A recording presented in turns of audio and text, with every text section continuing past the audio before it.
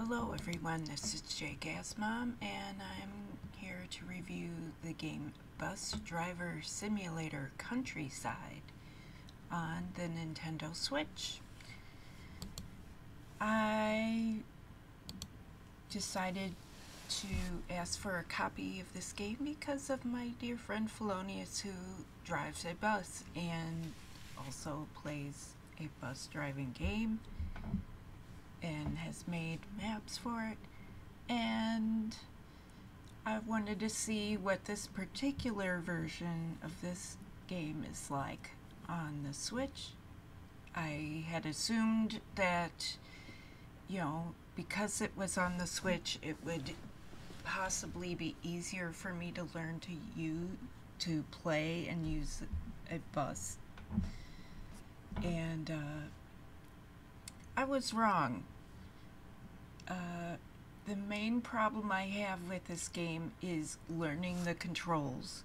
All I played was a tutorial, and it didn't tell me how to move forward, how to reverse, turn, anything. The only things that seemed to tell me were how to change the camera view and to look around in different camera views, and things like opening doors, putting on turn signals. But it didn't tell me how to move forward or reverse.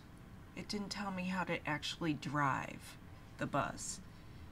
And when it's a bus driver simulator, it shouldn't assume that everybody knows the controls, and there was no way to see the controls in the options or to remap them. So I had to guess. I guessed and figured out how to move forward, but I couldn't figure out how to move backward in the tutorial.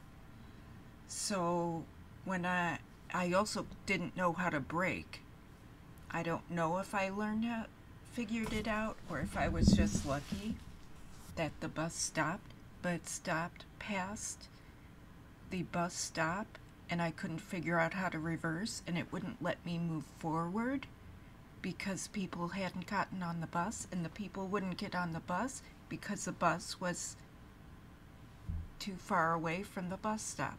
So I don't know what to think of this game other than to not recommend it unless you know how to play it from other games. Maybe the controls are similar. I don't know. I'm not going to get another game to find out. So that is my review. Playing this game left me frustrated and annoyed, and I won't be playing it again. I will be deleting it from my Switch. If you have more experience with these games and want to give it a try, go ahead. A version of it is available on Steam. The particular one on the Switch is called Bus Driver Simulator Countryside, and that version is not available by name on Steam. It's just called Bus Driver Simulator on Steam, and then there are DLCs, Hungarian Legend, Soviet Legend, European Minibus, Old Legend, Tourist, Modern City Bus, Murom Suburbs, and Russian Soul. I don't know if the Switch version has these automatically in it or not. I'm not gonna research it to find out. Anyway, that's my review for the game. Thank you everybody for watching, and I will see you next time. Bye!